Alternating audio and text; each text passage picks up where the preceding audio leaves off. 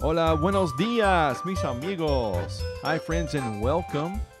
Actually, should I say buenos dias or buenas tardes or buenas noches? I guess it depends on where you are listening right now in the world. Either way, welcome, friends, to the Language Tutor podcast, our third episode. Well, guys, on the third lesson on our YouTube channel, The Language Tutor, we covered spelling in Spanish.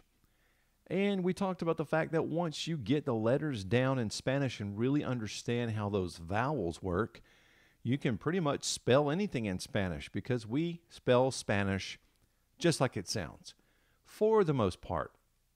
There are some little things that we do just need to learn. For example, the word lápiz, pencil. Well, we hear that at the end, and you might not know that's a Z instead of an S. So those little things, pick up as you go. When you learn the word, learn how to say it, learn where the accent is, learn how to spell it, learn everything you can about that word, and you just become solid in that word as you go. And with each word you pick up, you become solid. All right, well, today's podcast is going to be all about spelling in Spanish. We've learned the alphabet, we've learned our vowels, we've learned how to use the letters in the Spanish alphabet. They're really similar to the English letters. We just have to kind of make some adjustments as we're using them in speaking Spanish so that we'll sound more like a native speaker. All right, well, let's get going, friends. On this episode, what I want to do is allow you to put into practice what we learned on the third episode on YouTube. And that is simply learning and thinking through how to spell each word. So what I want to do is I'm just going to go through a list of words with you while you're listening. And when I give you a word, I want you to listen to how the word sounds, and I want you to spell it out in your head. And yes, if you're in the car and nobody's going to think you're crazy, spell it out loud. And try to use the Spanish alphabet if you can. Now, I know, it may still be getting used to some of those letters, but it's always great to be able to spell a word in Spanish using the Spanish alphabet. So if you're spelling hola, don't say H-O-L-A, say H-O-L-A, and really start practicing those letters. All right, friends, here we go. Now, I'm going to say the words, and I want you to try to spell it in Spanish. Okay, I'm going to break it up into parts. The first word is simply the word for paper, and that is papel. Papel. Okay, so you went through those sounds in your head. First of all, there was the sound pa. That's P-A, or P-A, as we say in Spanish. And the next sound was pel. Pel. So think about, that's that P sound. And the E in the middle can only be one thing. That's the letter E. And then, of course, we have the L at the end. So if we spell that whole word in Spanish, it's P, A, P, E, L. All right, let's go to the next word. Now, this is a really simple word that probably most of us have heard, even if we don't know Spanish. And the word is the word for house. And the word is casa. Casa.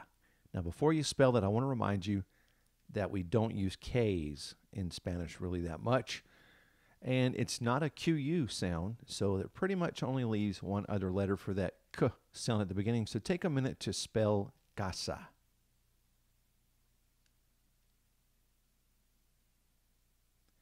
All right, you should have spelled C-A-S-A. Now, if you were in the Spanish alphabet, that would be C-A-S-A. All right, let's move to another word. We're going to do several in this episode, give you some good practice today. The next word is going to be the word for flag, and that is bandera. Bandera. I'm going to say it slow. You have ban and de, and then that flap, ra. Bandera. Take a second to spell that.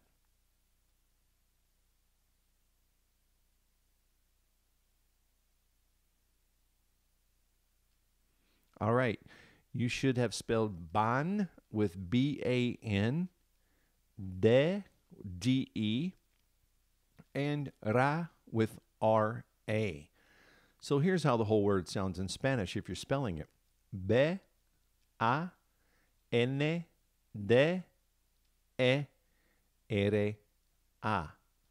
All right, let's move to the next one. The next one is the word for castle. It's castillo. Castillo. We have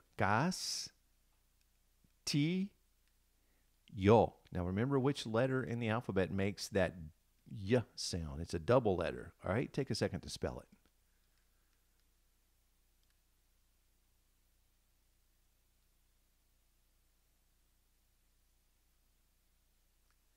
Okay, you should have spelled C-A-S for cas. T would be T-I, and yo is double L-O. Castillo. Now that would sound like this, spelling it in Spanish. C-A-S-T-I-L-L-O.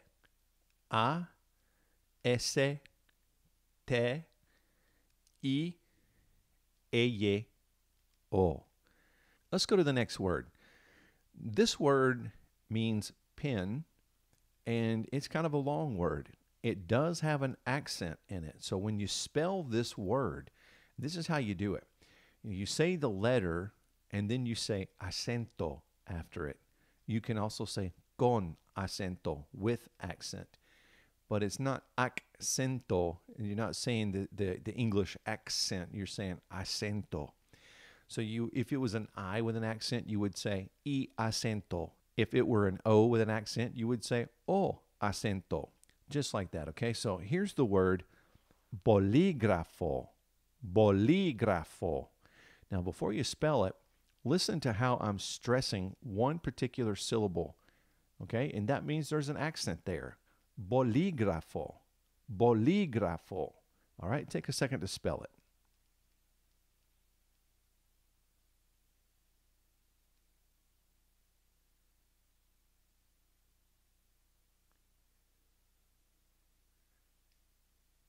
Okay, you should have spelled bo with B-O, li with L-I, with an accent. That's where that accent was, in the li. That's where we were stressing it when we said it. The gra is G-R-A, and fo is F-O. This is how it would sound if we spelled it in Spanish. B, O, L, I acento, G, R, A, F, O. Bolígrafo. Now let's get ready to do our next practice. All right. Let's move to another one.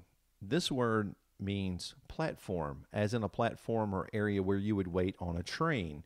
And there is an accent in this one as well.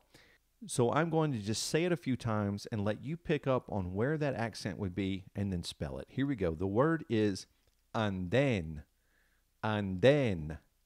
Anden. Okay, take a minute to spell that.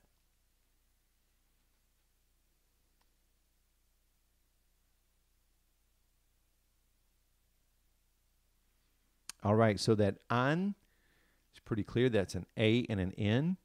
And then you have den. Den. D, E with an accent, N. So spelling that in Spanish would sound like this.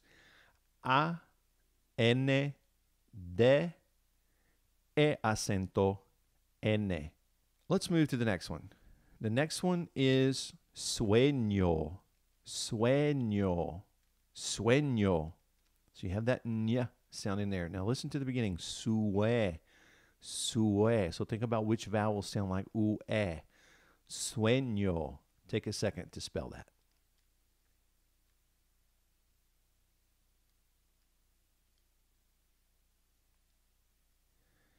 All right, you should have spelled su with S-U, e with the letter E, and ñ with the N with the tilde, and o, the letter O.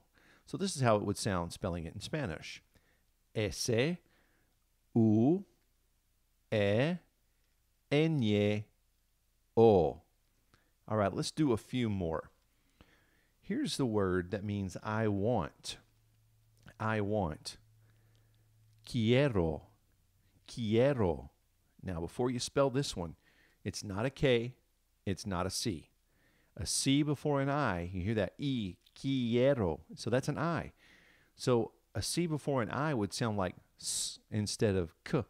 So we know it's not a K because we don't use Ks. We know it's not a C because that wouldn't follow the rule. So it has to be one other letter. There's only one other letter that makes the K sound in Spanish, and that is the letter Q. And always remember that Q cannot be by itself. He always has to have the letter U with him. He just got to have her there. So Q-U to make that K sound. All right, so quiero, quiero. Take a minute to spell it.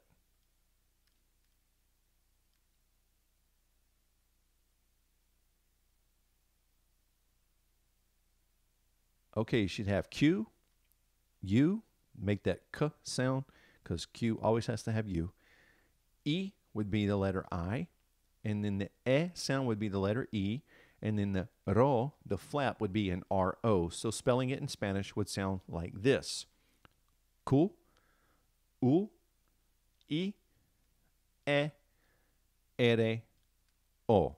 All right, we got one more we're going to try, and the word is carretera, carretera, carretera. Okay, we have ca, and then re. You hear that trill.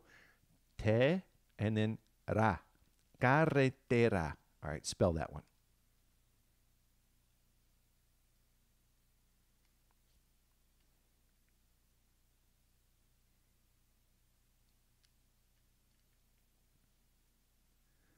Okay, the ka would be a C-A.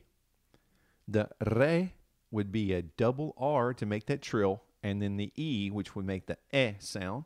And then we have te, which is T-E, and we have ra, which is R-A. So spelling it in Spanish would sound like this. C, A, doble R, E, T, E, R, A. Well, friends, that is all for this episode. We have really practiced our spelling in this episode, and I hope that it's helped you a lot to progress and move forward and to feel better about using those letters in Spanish. I really appreciate you hanging out with me here on this episode. I'm so glad that I'm able to help you with your adventure in learning Spanish, and wherever you are right now in the world, I hope you're having a great day, morning and afternoon or night, wherever you are. And I wish for you all the best and all the blessings. And I will see you very next time we're together on the Language Tutor. Hasta pronto.